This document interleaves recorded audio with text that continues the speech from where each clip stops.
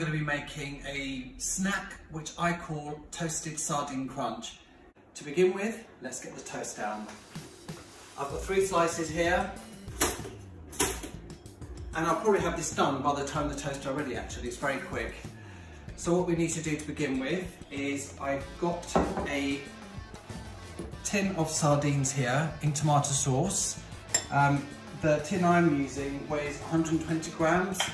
Can be there or thereabouts, it doesn't have to be exact. So all you have to do with this is, I've taken the bones out. You don't have to, because they're all going to break down anyway. They're very fine, the bones, but Aaron doesn't like the bones, so I've taken them out. So what I'm going to add to this is a couple of packets of crisps. Take your favourite flavour. I'm using salt and vinegar. Take them, crunch them down. I'm going to give that a quick stir.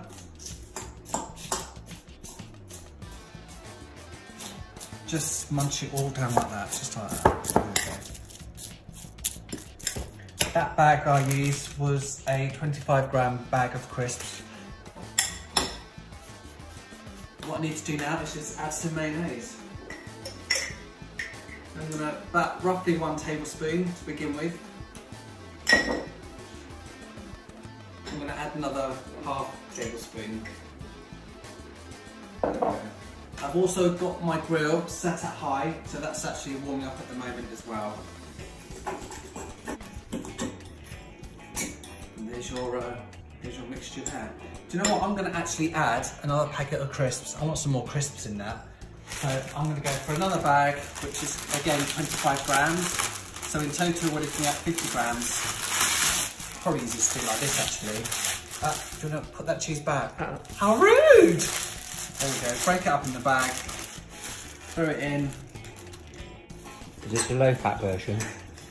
We don't do low fat, we just eat in moderation and all is good. There we go. It won't need any salt because obviously the crisps have got salt in there. The toast is ready now.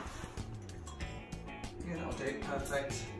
I'm going to leave them in the toaster for a minute because I want them to go a bit crispy. So I'm just going to leave them like that while I finish up here, okay? Pepper.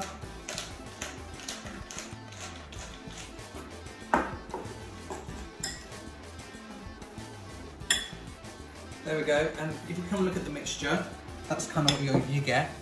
And I am actually going to put another, because I added that extra bag of crisps, another ½ tablespoon of mayonnaise. And because that's going to be all of it, I'm going to get it off like that. Don't want to waste it.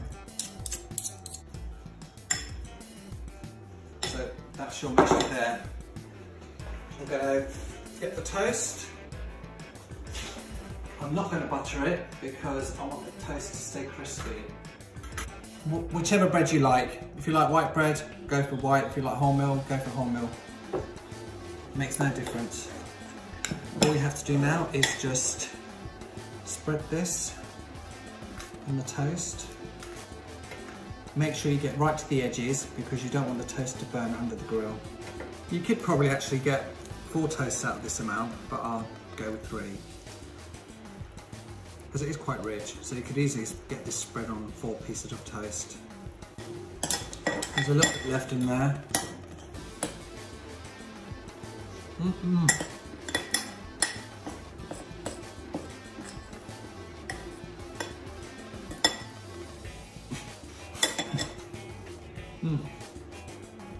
There you go, 3 pieces.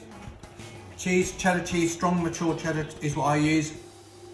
If you find mature cheddar's too strong, by all means you use a milder version, not a problem. So this can go under the grill, probably for about 2 to 3 minutes, but I'll obviously watch it.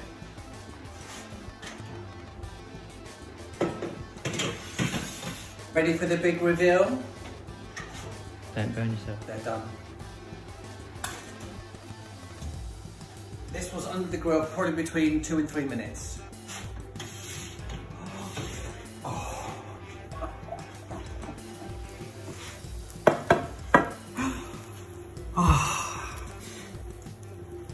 What can I say?